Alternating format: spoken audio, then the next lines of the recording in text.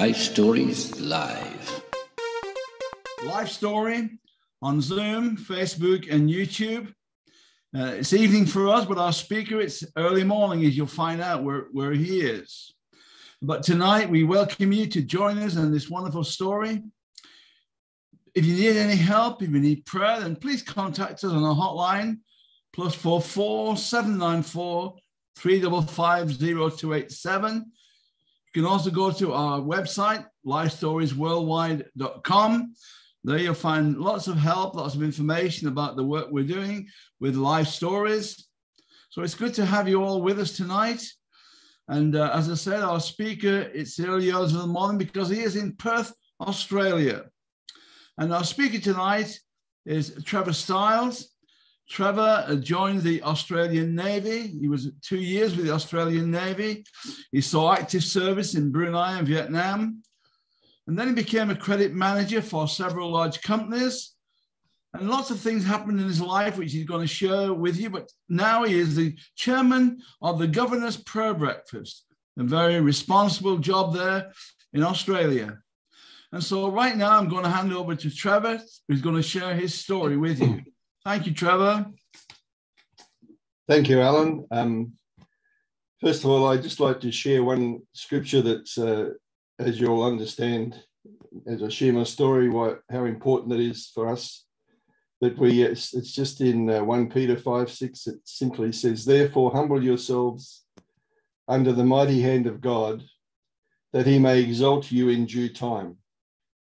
And the key thing there is that God will take a hold of your life and he will exalt you, and in due time, he will use you to be a testimony to the Lord Jesus Christ. As Alan said, I'm down here in the southwest corner of Australia, in Perth, and I was born a little further south of Perth in a town called Busselton, born into a post-war family in 1948, so that's a long time ago. My grandfather served in the army in the First World War. My father was in the Second World War, and my father and mother separated when I was about 5 years of age. Being born into a post-war family in Australia, we did have the Depression and so forth, although I didn't lack anything at all. My mother looked after me with my grandmother as well. I have a sister and a brother. My brother, if I could just say, he passed away last year. I'll just briefly, he always used to say to me, "I believe in God, but not Jesus." And he passed away last year, but on the Saturday afternoon before he passed away, by the grace of God, he was saved, and he died less than 24 hours later. So that's the God I serve. And, you know, I guess what I would say to believers, don't give up on praying for your family and others, because it may be decades before something might happen. But that was my brother. And we lived in a town called Busselton, where I grew up as a toddler and so forth. Then when my father left us, we moved to another bigger town called Bunbury, where I went to school. And in Bunbury, my grandmother and mother and auntie looked after us and raised us. We were a poor family, but we used to go to, I was taken to Sunday school, I taught scripture. I used to go to church. When I was 12 or so years of age, I would be an altar boy in the church. And I know I used to go to church probably 4 or 5 times a week, serving at the altar and doing various things. Anyway, I had this opportunity to be a carpenter. A friend of mine, next door neighbour, he wanted me to be an apprentice carpenter, and we were going to build cottages and boats near the seashore in south of Western Australia. However, my mother wasn't so keen to let me do that. And you know, that place we were going to was only probably, it would have been less than 50 miles from where I lived. But then I said to my mum, "Well, look, I think I'll join the Navy as a musician." So I did an audition, and they accepted me into the musical branch of the Royal Australian Navy, where I they gave me a French horn and a bugle and some drums, and they spent 2 years teaching me music.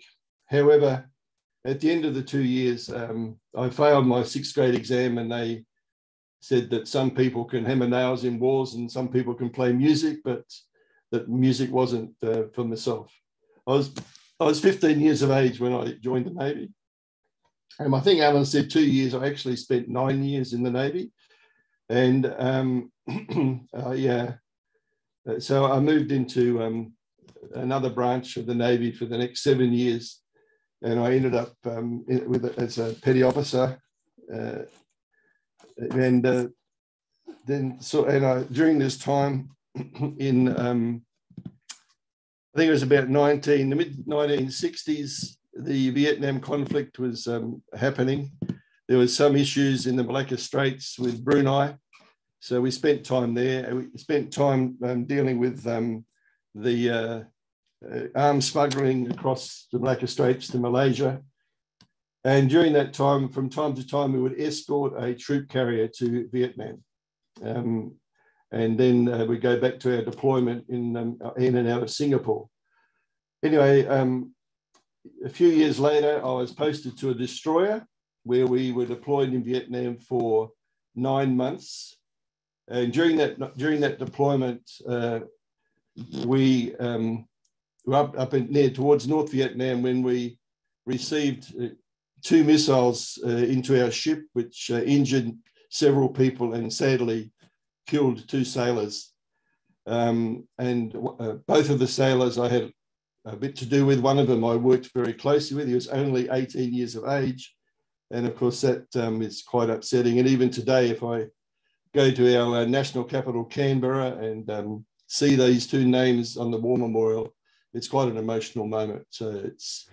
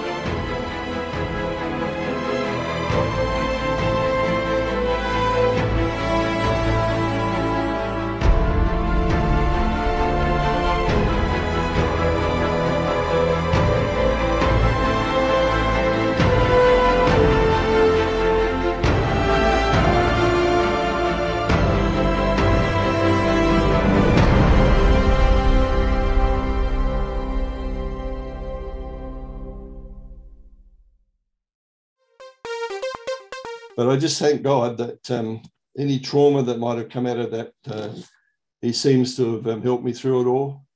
So that was my Navy service. During my time in the Navy, I met my wife, Cheryl, who it was a British ship actually that was in port of Fremantle, which is the port that serves Perth.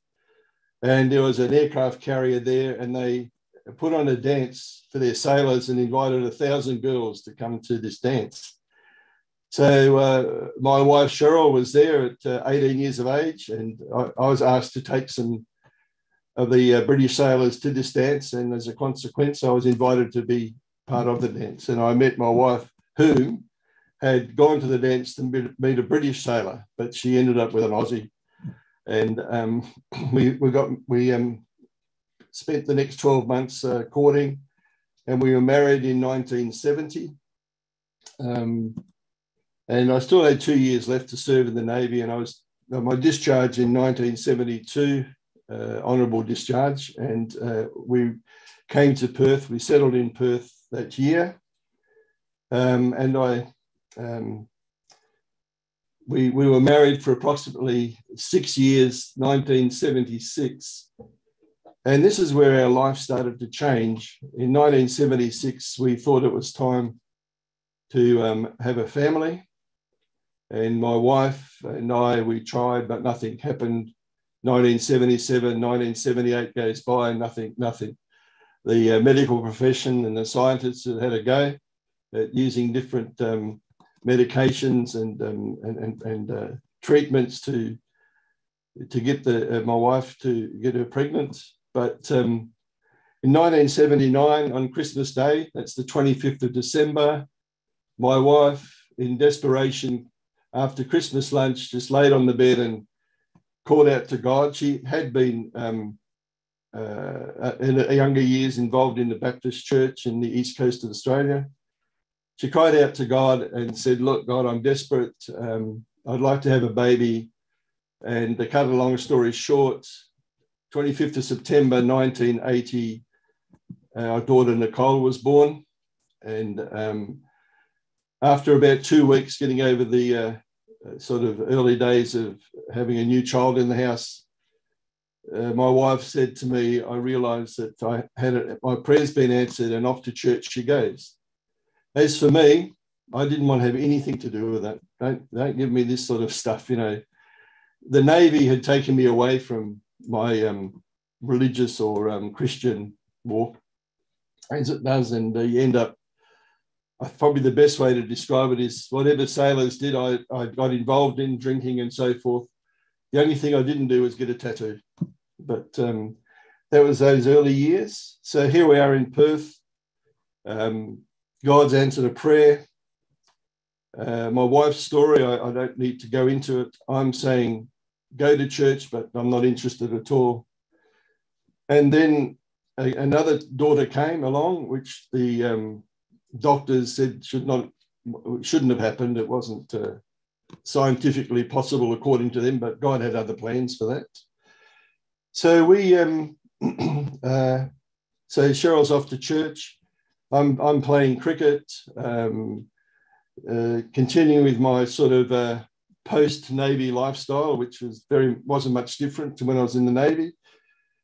Until one day I was in a bar, in a tavern, playing darts and drinking beer with some of the cricketing buddies.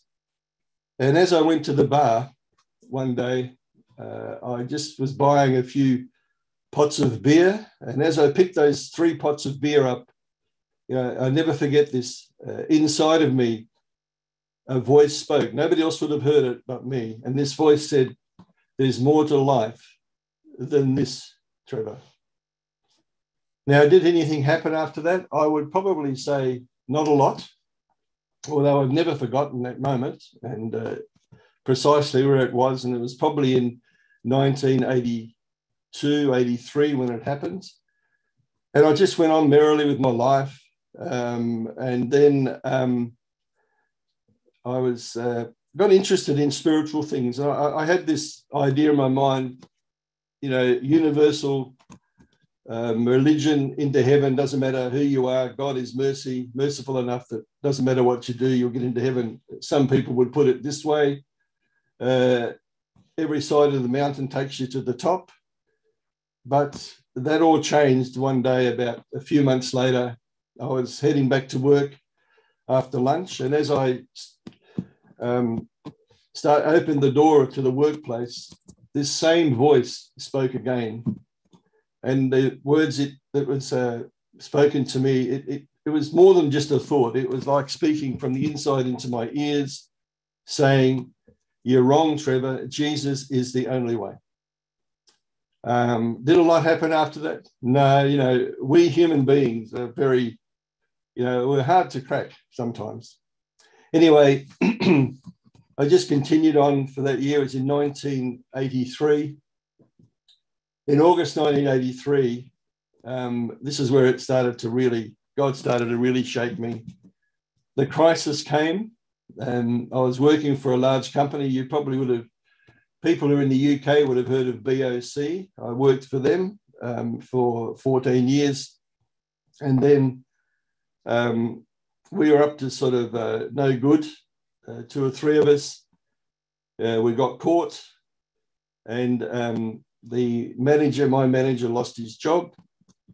I decided to go and just tell the general manager all that had happened, what we were up to, and how we were, I suppose, misappropriating funds. And although that's probably too strong a word, we were probably just keeping records incorrectly that favoured ourselves. And so that all happened there. And the general manager said to me when I met him on this particular Monday, he said, "Come back next week and I'll let you know what I'm going to do with you." So a week goes by, and you could imagine how anxious I was. I just had a new family, young girls, my wife, our home, our mortgage, and all that was on the line. And I didn't know what to do.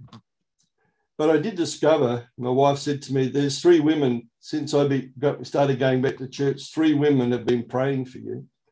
They had these groups called prayer triplets. And so these women were praying for me.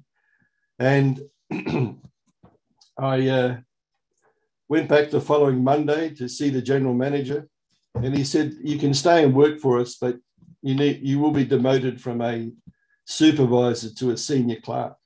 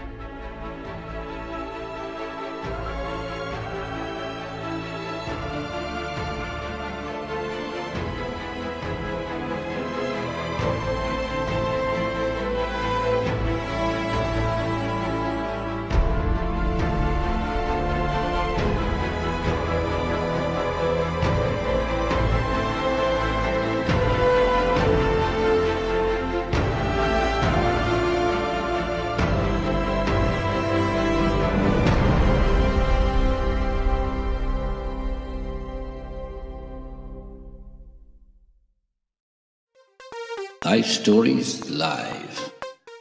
So that was the crisis time. And as I sat and pondered what had happened, I started to realize that one of the key things of being a Christian is forgiveness. So the ladies who had sort of reported our wrongdoings, I just asked them if they would forgive me. Well, I must say they were shocked when I asked them to do that. And funnily enough, soon after all of that, they left.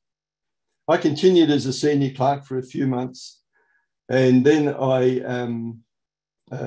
was reinstated to a supervisor. And in fact, when I was reinstated to a supervisor, I was supervising twice as many people, and it was a much bigger job. But during that time, I said to God, my prayer was, and, quite arrogantly, and probably off the day I would think it wasn't right, but my prayer was, "Lord, I'll give you 2 years to prove yourself to me." And that I would go to church every Sunday, maybe twice on Sundays. I would get involved in the various men's ministries and meetings that were going on. And so I did that, and that was in August 1983 when I prayed that prayer. And in May 1985, I was at a meeting, a church service in the evening, And for some reason, I was sitting on the front row. Normally, people who are curious and don't want to be there sit at the back. But this night, I sat at the front row. I was on my own. And the preacher preached the word of God from the cripple at Bethesda Pool. I know that was the message, but it wasn't so much that impacted me. It was at the end of it all, he simply said, if you want to hand your life over to the Lord Jesus Christ and enter the kingdom of God, let me pray for you. And he said at the end, 2 words were, why wait? And when he said those words, I just wept. I just wept. Tears just poured out of me, right from deep within me. And, you know, the only way I can explain it is God apprehended me that night. And I just wept. And for a whole week, I was weeping, and I got with this men's prayer group and spent the whole week with, each morning, early in the morning with them. And I was baptized the next Sunday. I couldn't wait for that to happen. And then it was just being part of the church. And I stayed at that place where I was saved for about 5 years, or probably a bit less. And then one Thursday, I was just praying, and I really was, God had really got me on my knees, and I was praying, and it was like a sort of thought. It wasn't a voice this time. You need to move to another church. So I said to my wife on that Thursday morning, we need to move to another church. And she said to me, when? I said, today, right now. We moved this weekend. It's all over where we were. Interesting enough, she said to me, when I walked out of church last Sunday, she said, I believe the Holy Spirit spoke to me and said, this is the last Sunday you'll be here. And she said, well, my husband would never leave this place, you know. And one thing about my wife, she would never, she wanted to be in another place. I know that she had some encounters with God, and she felt that she wasn't being fed enough where she was. But one thing, she wouldn't move unless we both agreed. And I can share a couple of those times with you as we go through this testimony. So we moved to a what would be called a Pentecostal church. And I've been there for just a few months. And they asked me if I would join the leadership team of this fellowship. Having just been saved for 2 or 3 years, I wondered if it was a good idea. However, it became clear to me that I needed to do that. So I agreed to join that board there, that church board. And I stayed on there for about 12 years in this particular church. Many, many things happened there. We started a television ministry. At that time, it was called Priority One. It's since been shifted to Florida, and it's known as Influence Living, which it's all on YouTube. It's a similar thing to what BMF is doing, sharing testimonies of people's lives and how God changed their lives. So I was involved with that for about 10 years. I also got involved in an international television ministry, which held crusades worldwide, and had the opportunity to get involved with 3 crusades, one in Sydney, one in Melbourne, one in Auckland. And there'd be, 20, 30,000 people at these crusades in entertainment centres and in tents and so forth. That was quite an experience working, and we're working with the Americans, which they operate a bit different to Aussies and New Zealanders, but nevertheless, we just humbled ourselves and worked under their guidance. So that was things. Then in the mid-90s, a gentleman, a preacher, came to our church, and he pulled me aside and he spoke to me for about 3 minutes, and I've still got the tape, if you can see it here. It's just a cassette tape, which is old technology. I still hold that, and I have prayed about it.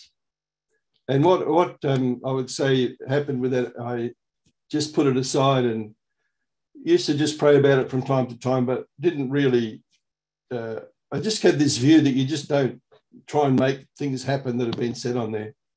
And the essence of the message was that the Lord was speaking, saying, I will join you to a man of God, and you will love it. You'll serve him. You'll do all sorts of things, and you'll even take risks for him. A bit like, I think it was Jonathan and David. And so that was about 1994, 95. I continued to serve in that church. Many things we did. We had crusades in Perth with Billy Graham's brother-in-law, Leighton Ford, and Franklin Graham, and different ones like that. Until 2001, I was just sitting in my room, prayer room, which I...